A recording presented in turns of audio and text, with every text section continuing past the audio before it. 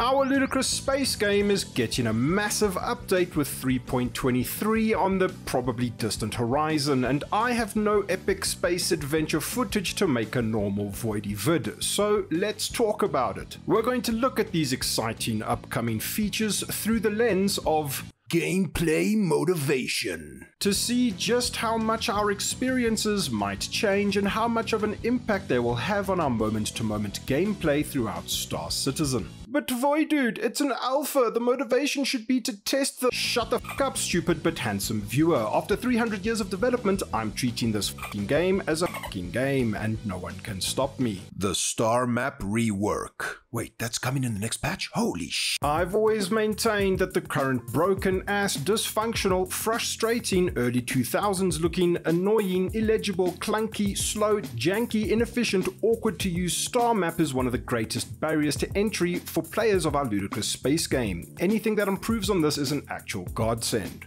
Moby-Glass rework. Many epic space adventures begin by opening a 2954 version of a smartphone, just like in real life. As with the star map, any improvements here would be graciously appreciated by star citizens everywhere, but it would be nice to one day use our ship's supercomputer to seamlessly chart a course through space and time instead of a science fiction iPhone. FPS map system. Maps are cool, who doesn't like a good map? I believe this change comes with the FPS compass alongside the HUD visor UI, which is great because I sometimes need to return to the heading of a ship that I've stashed a few dozen kilometers away after getting f***ed up on maze at Jump Down. Personal and instanced hangars.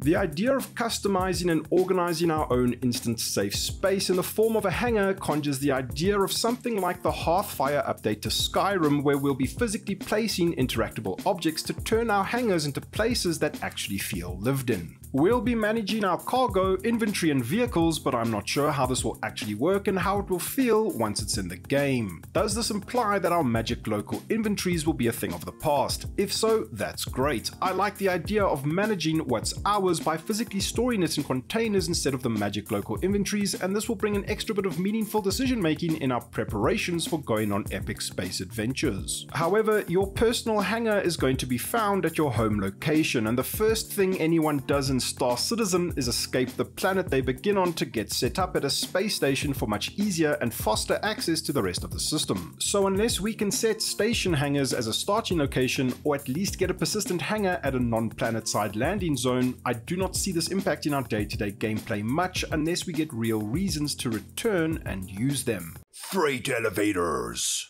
While the ability to load vehicles without having to visit a landing pad at the next moon over is going to be pretty cool, the only cargo loading and unloading I'm familiar with is moving whatever was in your cargo hold to our cargo hold. What does this change actually mean when you perform the holy ritual of selling totally legally procured goods? Will we be tractoring hundreds of SCUs onto a platform at Brio's Breaker Yard to get a paycheck, or will the cargo still magically disappear when we hit the sell button?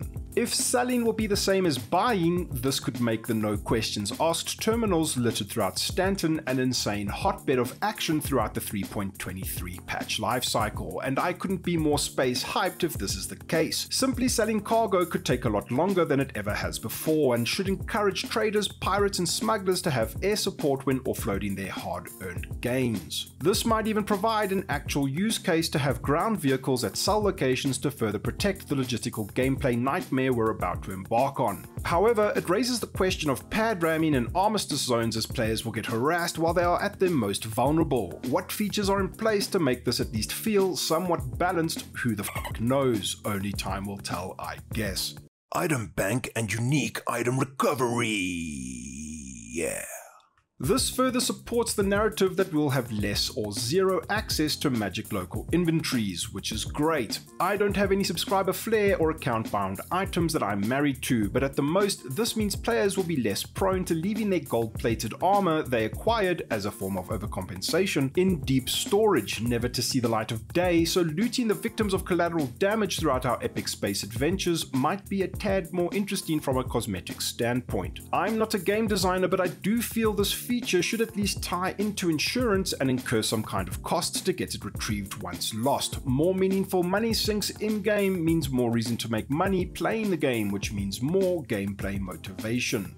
Cargo hauling missions. We've been experiencing epic cargo logistical gameplay since commodities became physical SCU boxes. Now it's time for the traders to experience the same high-octane tractor beam gameplay. The feature card for these new missions does state that it uses the freight elevators we've mentioned before, and it's unclear if this means that freight elevators are only going to be used for these missions or not. I'm sure Jared will let us know soon, or some handsome viewer who watched the recent SEL 8 times will let me know how dumb I am in the comments below. Speaking of dumb, don't be with today's sponsor, NordVPN. If you do shady stuff, or even totally normal stuff on the internet, it would be pretty dumb to not have an extra layer of protection for your private information. No one wants their private information exposed. That would be terrible. I'm pretty sure little Voidy Jr. wasn't using NordVPN, and that's why he got hacked and exposed for paying his school fees with funds from an illicit product fake space money laundering ring, got kicked out of the Lawville Space Education program, and ended up living in a trash heap on Daymar.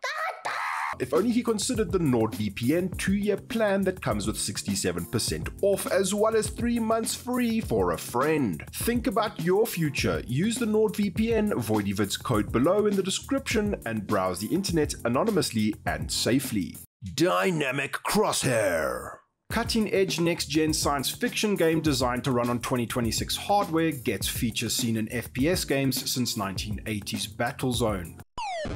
EVA Tier 2. Anything that improves the user experience when executing a tactical boarding maneuver upon a dangerous and hostile ship that contains cargo worth hauling is a good thing in my ethically questionable book. I just wonder that if you casually saw a trailer of Star Citizen with a zero-G combat scene in it and everyone's in this awkward prone Iron Man flight pose with guns drawn, you might think to yourself, what the f? The loot screen from Apex Legends. Efficient and more user-friendly looting, epic space game win. New character customizer. Making your character look cool is cool. Visor and lens HUD rework. UI improvements are good, reduce clutter, make things intuitive and easily understandable, means more happy Star Citizens, which means more loot pinatas. Distribution centers. Generally speaking, gamers are basically water. We follow the path of least resistance when it comes to doing stuff or achieving stuff in our favorite games. For example, as of patch 3.22, if your goal is to make a UEC, you are not going to grind bunkers for credits when you could be pulling in millions per minute with your $400 Aegis Reclaimer and the overtuned salvaging mechanics. I'm not saying every single person who plays Star Citizen in its current state is min-maxing the absolute shit out of the game, but it's undeniable that many do. Entire areas that could be exciting and full of space adventure, even in the current state of the game, become obsolete and turn into ghost towns because some other aspect of the game is far more superior at generating in-game wealth, as meaningless as that in-game wealth may be at the moment. Locations that should encourage player interactions like Jumptown or SPK become absolute ghost towns because construction materials or ERTs or whatever the flavor of the month is drastically outperforms every other way to make fake space money. When was the last time you checked out Wake of Disaster? It would be nice if this doesn't happen to distribution centers. This is a first-year implementation of the facilities and I understand there's much more to come, but it would be pretty cool if there was some meaningful gameplay to enjoy at these interesting locations when we get them in-game that somehow encourages player interaction and the rewards for participating in related missions gets balanced alongside everything else we get to do in Star Citizen and doesn't make anything else obsolete at the same time. Dynamic event, Blockade Runner. More events are great, especially if they aren't too linear. In my humble and honest opinion, events like Siege of Orison and Xenothreat are pretty incredible, but run the risk of getting stale after the first few times you partake in them. I also wonder how these events will work in a future fully server-meshed version of Star Citizen. As for this event in particular, as long as we can choose to get involved lawfully or criminally, it should be a good time, so long as the rewards for participating outshine the rewards outside of the event for the duration that it runs. Otherwise, there's zero gameplay motivation and no one will participate in the event after the first or second time they experience it. Reputation hostility. I hope to see this feature evolve into the deep and meaningful reputation system we all want to desperately see in Star Citizen that will at least make even the most murderous of murder hobos consider their actions with a bit of thought. Check out my Dark Forest video, link in the description, for more thoughts on these types of game features and systems. How this will impact our current experience, however, I do not think by much, at least not until enemy ship AI stops acting like the target dummies that they are and can actually pose a threat to the average player. Pissy pie. We can now press F to pay our respects to the Inner Thought System. The Inner Thought System is dead. Long live the F System. Masters of the Universe modes. Anyone who watches my content should be able to tell that I'm not the sweatiest pro-elite PvP dogfighter boy by a long shot, and if this change makes more ships more viable and we get to see more larger crewed vessels with turrets actually being competitive in various scenarios, then at the minimum, Master Modes could at least make a slight dent in the reign of the light fighter meta we've all endured for the last 10 years. Then the future of our ludicrous space game is brighter than Little Voidy Juniors. Thank you channel Patreons and channel members for all your support. Your incredible generosity continues to blow me away. Thinking of pledging to this ludicrous space game? Then use one of the referral codes on screen now for a free 5,000 starting credits. If you enjoy my content and are interested in supporting the channel beyond a like and a subscribe, check the links in the description. Consider the join button below and follow me on Twitch at twitch.tv/voidude. Your continued support genuinely helps me to continue producing these videos. Thank you so much for watching. I'll see you around the verse. Cheers.